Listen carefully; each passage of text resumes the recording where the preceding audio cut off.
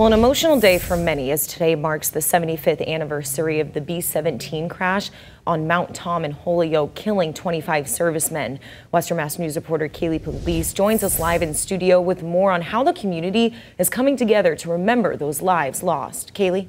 Well, Kayla, many people gathered this morning at the crash site on Mount Tom to commemorate this tragedy. Now, 75 years ago today, around 10:20 p.m., while circling the area, preparing to land home after helping win the war over in Europe, the aircraft approached the mountain and without warning slammed into part of the rock at about 900 feet high. Western Mass News spoke with a woman whose father was on that plane, and she says when the crash happened, her brother was only 1 year old and her mother was pregnant with her. And she says it wasn't until years later that she learned about the crash. Unfortunately, I never got to know him other than through stories. Coming up later on Western Mass News, we'll have more on how those who were on the plane will continue to be remembered. But for now, live in studio, Kaylee Police, Western Mass News.